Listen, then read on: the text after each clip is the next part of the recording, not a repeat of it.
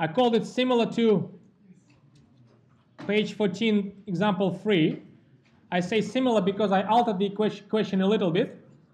We'll look at the matrix like this, and I need to find the inverse of that matrix. It's I for the complex numbers, yes. So it's although I haven't just made this comment explicit for you, but actually the process we develop for the inverses, it equally works for complex numbers, for matrices with complex numbers. However, for this particular one, I'll show you a very neat way to find the inverse. Beautiful one, which hasn't involved any row echelon form at all. Look at this.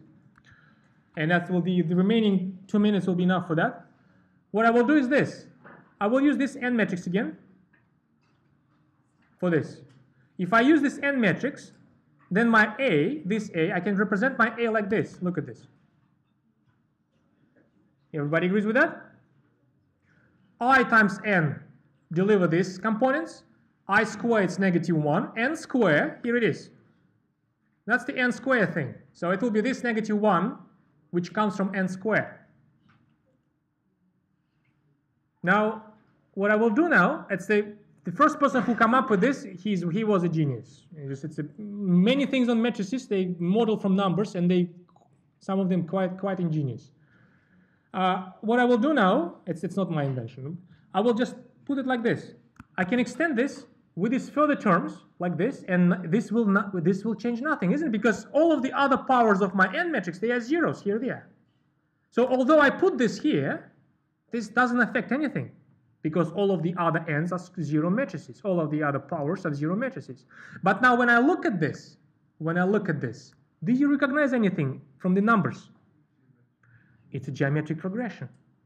So we know that's a thing. If you have an x, which is the sum of the geometric progression, under some conditions, you can find this sum, right? And the sum will be this one. So the inverse for this number x will be this number.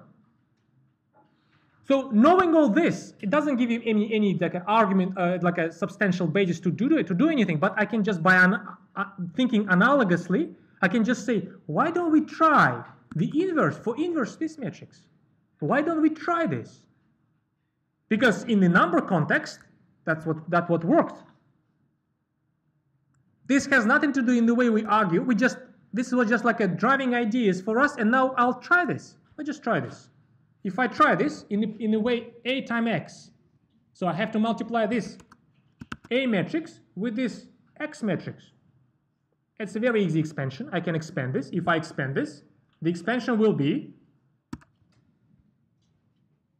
so these are the terms which come if I multiply all of them with this identity.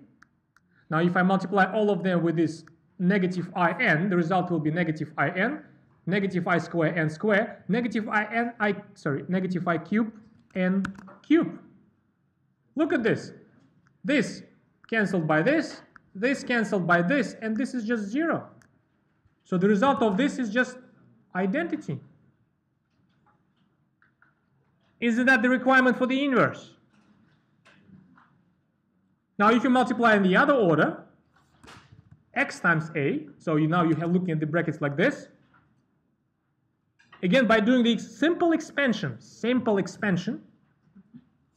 you have, now you multiply this I and negative I with this I, that's the result. You multiply this I and negative in with this in, that's the result. You multiply this bracket I, negative in, with this component, and that's the result of all of that. Again, everything cancels out. Look at this. These two cancel out, these two cancel out, and this is 0. Here it is.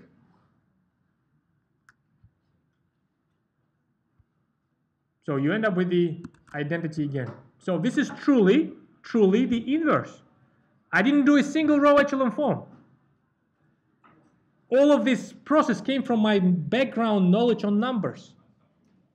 It's a good example which shows to you actually you never disregard the knowledge and the experience. Even though you might think it initially it doesn't fit into your new context. 2 examples.